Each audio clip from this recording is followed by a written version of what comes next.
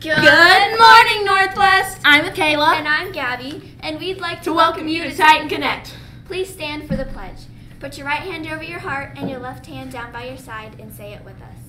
I pledge allegiance to the flag of the United States of America and to the republic for which it stands, one nation, under God, indivisible, with liberty and justice for all.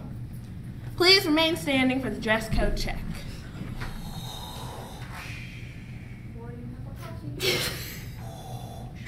You may be seated. And now for today's announcements.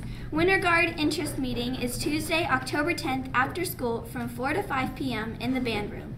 This meeting is open to any 6th, 7th, or 8th grade girl that would like to try out for Winter Guard. Please see Miss Aldridge, the band director, for more details. Cheer tryouts for the 8th grade basketball season will be held October 23rd, 24th, and 25th. Only current 8th graders are eligible to try out for the basketball cheer squad. All athletic paperwork must be complete and current before participation in tryouts. Please contact Ms. Bumgardner with any questions. All paperwork for winter sports, 8th grade girls and boys basketball, and 7th and 8th grade cheerleading and 8th grade wrestling is due October 11th.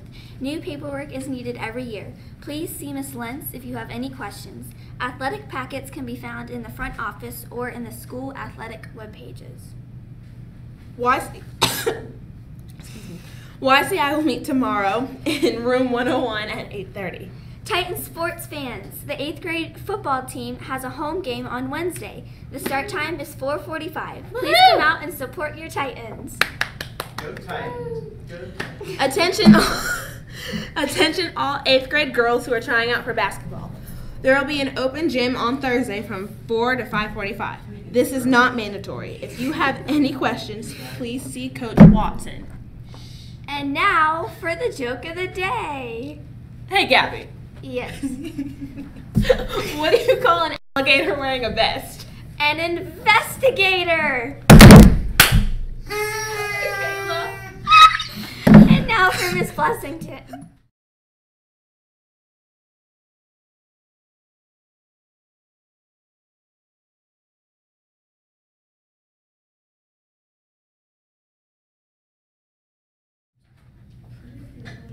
Good morning, Titan family. Happy Monday to you. I am on due to popular request by staff to do a few reminders for everybody, okay? We, at the beginning of school year, spent a couple weeks going over all of the stuff in this agenda, and we certainly had our grade level meetings as well.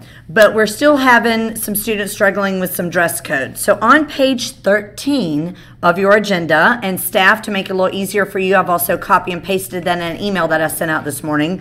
I need to make sure that all students are following our dress code. And staff, when we do the dress code check, and students, don't feel bad if you get called out on something, because it's right here on page 13 and 14 of your agenda.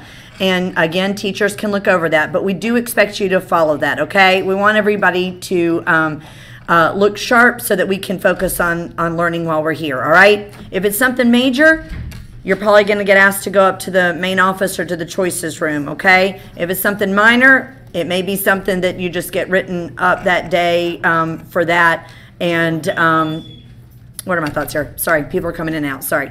If it's something minor, then you'll just get a write-up for it and maybe get through the day with that. But that should all go into Educator's Handbook, every single thing. The warnings are done now at this point, okay? So just a little bit of a reminder. Read over this yourselves. Teachers, look over it too, okay? Thank you for everybody being diligent about making sure that we're following our dress code policy, okay? Really appreciate that. And please remember to be respectful, be responsible with your dress code, and be safe.